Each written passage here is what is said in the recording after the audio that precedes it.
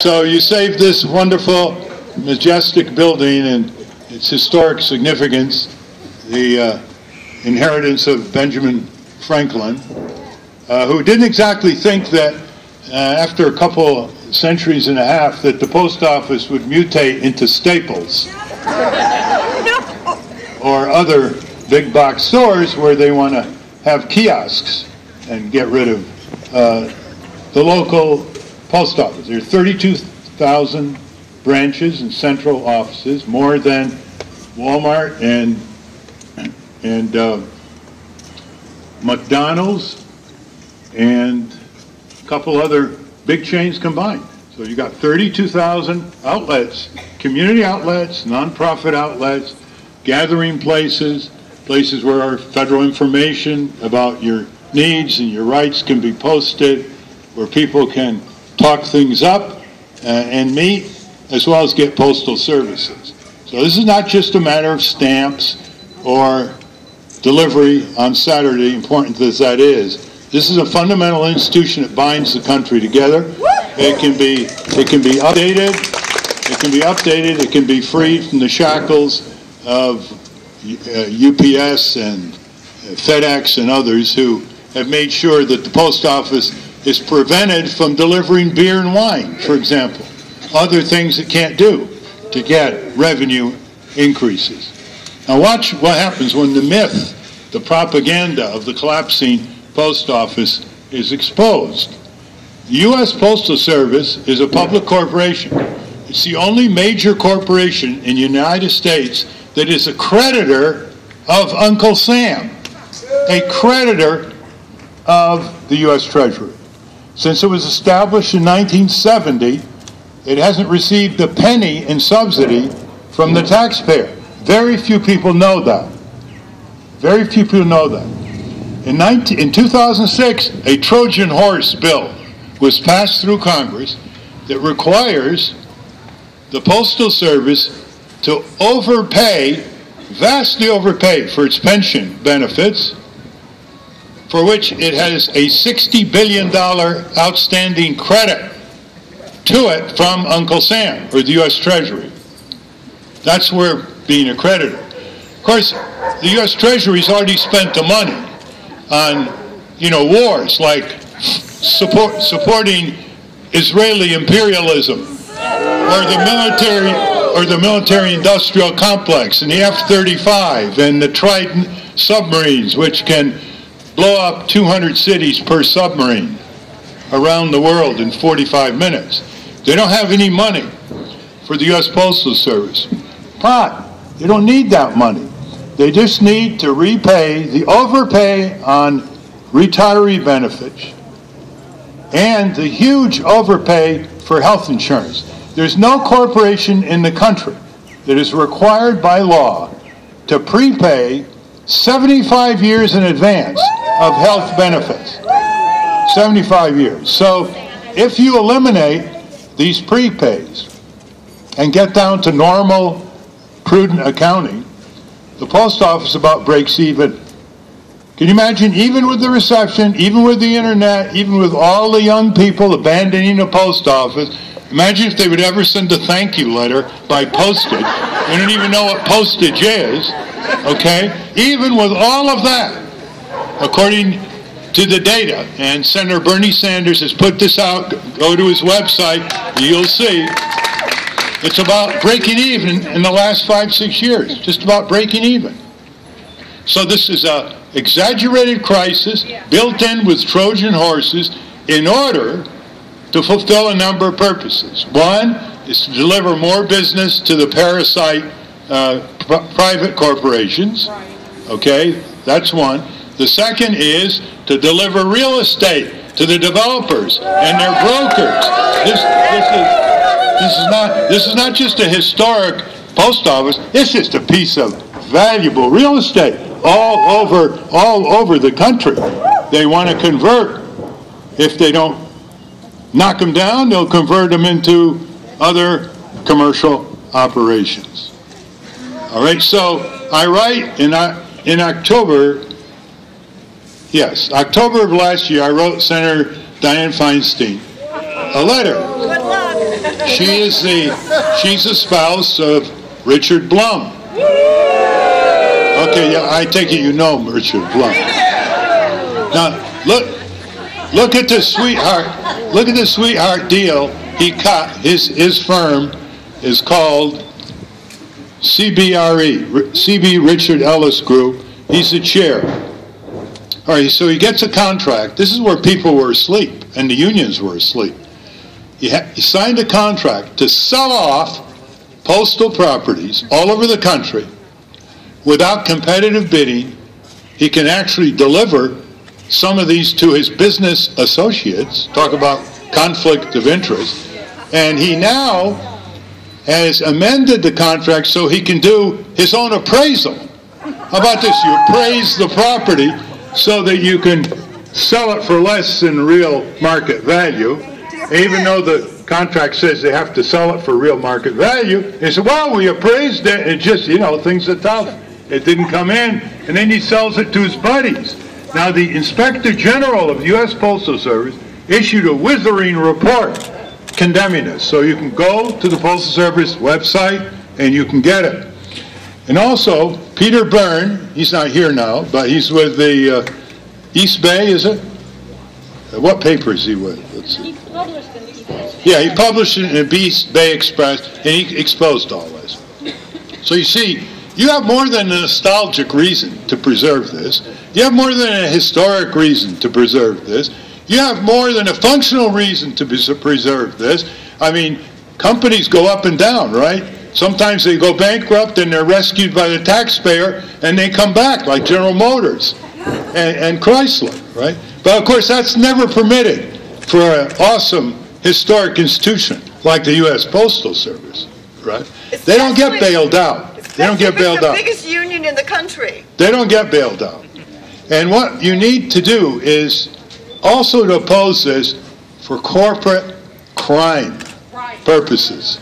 Because what's going on here is a sweetheart deal. There's a lot of shady stuff. So you want to preserve this post office, you expose Richard Blum. Now Richard Blum, he throws his weight around. He's reshaping the University of California in commercial images and corporatized images. But he's also on the Board of Regents. He's no longer the chair, but he's on the Board of Regents. So next time the Board of Regents meet, what you ought to do is go there, make this the issue. Kick the Blum out. And the Board removes it. And you're not lacking for any slogans. Okay? So here's the strategies I suggested. You've got your own. Is you've got to show it's a building momentum. That's what they're afraid of. Something is building, because they know how to wait people out. Oh, they showed up, just ignore them and they'll get tired and they'll wait out. Now, in the process, you're educating your children and your grandchildren into why this Postal Service nationwide is so important. When the chips are down and something is definitely needed for delivery and it cannot be delivered over the internet, and private corporations say it's not profitable enough, what's left in 32,000 areas around the country? It's the U.S. Postal Service. Okay? I remember when I was a kid, it was only a few years earlier, they delivered eggs. Literally. Overnight, they delivered eggs. Sometime in the afternoon, Farmer Jones in the morning, they got it in the afternoon. Okay, so now there's another drive here that's important. That is, in getting more revenue for the Postal Service and breaking the shackles that prevent it from doing this, even internet things, they're restricted. The board of directors of the U.S. Postal Service has been dominated since 1970 by corporatists. So you have the Postmaster General, he takes his orders from a corporate board of directors. And so you have the president's Democrat, Republican, routinely appointing a majority of people who come from corporations or corporate consulting firms. There are 32 million people in this country who are unbanked. Not only 32 million workers who make less today than 1968 adjusted for inflation. Imagine, 46 years ago. I mean, how much can people take in this country? Answer, a lot. How much can they take? Answer, a lot. How much should they take? None. Nothing. Okay, so you have 32 million unbanked people. Why? Because it costs money to have a banking account. You know, Bank of America charges, Citigroup, PNC, they all charge you, and they want to charge you like a credit card company if you don't have enough in the bank at the end of the month. So you have 32 million. Well, up until 1968, there was the U.S. Postal Savings, part of the post office. They had a bank. You went, you put your savings in, you got a little interest, you could borrow money. That was terminated by the banking lobby, 1968. Now we are seeing a growing movement to bring it back. You say, you don't want 32 million customers? Okay, too bad. We're not going to let them be unbanked. We're not going to let them unable to remit money back to their native countries, feed their families without getting 10% gouged and so forth. So there is a growing effort now. In fact, the Inspector General of the Postal Regulatory Commission has come out saying this is a pretty good idea. It could happen. The need is enormous, over 30 million people, and it has historical antecedents. So Senator Elizabeth Warren, before you say yay, her latest vote was to support $230 million to pay for Israel's marauding of the Gaza people. And we have to pay now for it. Okay. Okay. So, anyway, not to change the subject, but there is a problem with Elizabeth Warren on foreign and military policy, generally. She's terrific domestic, really terrific. And she is a big champion on the postal savings, and she knows what she's talking about. So connect with her. She's looking for, people. She has a staff that answers inquiries and tells you what's been written and what's going on. But when you have the Inspector General himself inside the postal complex saying this is a pretty good idea, that's a pretty good start. Also, Bernie Sanders is for it. Sherrod Brown is for it. And there are probably 10, 15. I would even think that Senator Boxer would be for it. Now, when I wrote Senator Feinstein, she said, look, I'm just married to the guy. I'm not, I can't control what he's doing. I said, well, may I ask, this is through the media. She never calls back, even though she introduced me years ago when she was a consumer advocate in San Francisco. That was another era. But in between a reporter who's going back and forth, I said, well, ask her if she files a joint return. Well, maybe she doesn't. So maybe they file separate returns so that the profits of the real estate business don't accrue to her. But the real answer is she votes for appropriations. She votes for oversight. And if she doesn't challenge this contract, if she doesn't go on the floor and challenge this contract or in committee, never mind spouse, no spouse, she is not fulfilling her senatorial duties. So you want to make that very, very clear, very clear to her. Now you can get this letter, and see, she thinks this letter is now over. It's had its whatever impact over. The thing you want to do with politicians is you got to persuade them that it ain't over until it's over, as Yogi Berra used to say. Okay? So get this copy. You can get it from going to my Nader.org. Okay, it's very simple, Nader.org, and search for the Senator Feinstein letter. It'll come out, download it, and then send it to her. Okay. Keep sending it to her. And not just Washington. It's much more effective to send it to her offices here. Here, they're much more by mail.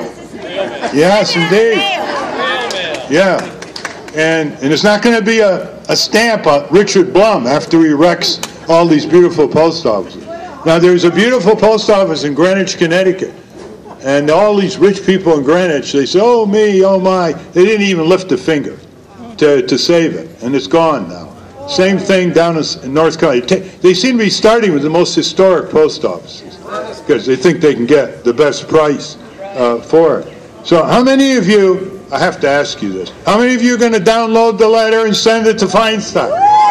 Okay. Some of you said no. What's wrong here? Let me see it again. How many? Okay. You want to win? How many of you want to win? Okay. All right. Now, how many of you are going to extend to your children, grandchildren, nieces, nephews, whatever, the significance of this and the significance of the post office?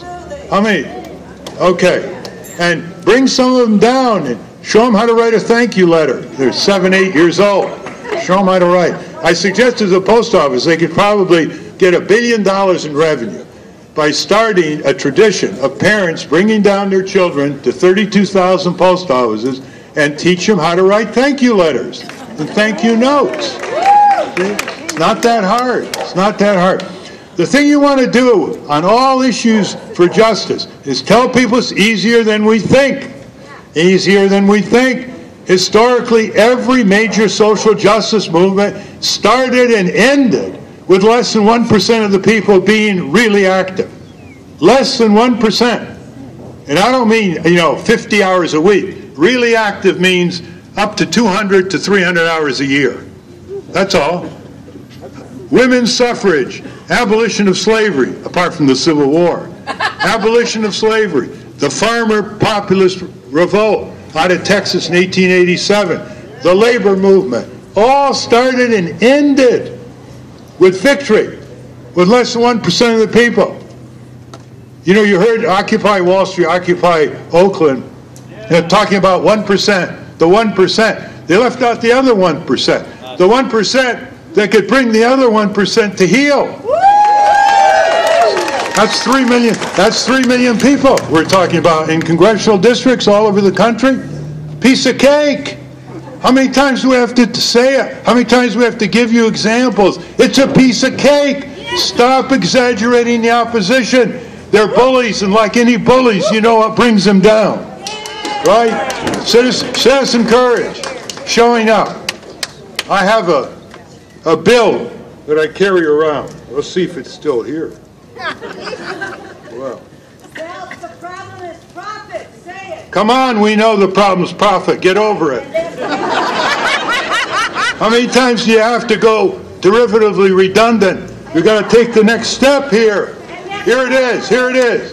This is my favorite bill. $2 bill. Okay? Do you know what's on the back of the $2 bill? No. You remember the King George III tyranny? These are the people who gathered to sign the Declaration of Independence, 1776, July 4th, and they thought they were signing a death warrant. They're up against the most powerful military force in the world at that time. Yeah, a lot of them were rich, and they're all white, and they're males. But, even rich white males can demonstrate courage, right? All right. So we put this up on windows and everywhere we go because the message is twofold. Aren't you glad these people showed up? And the second one is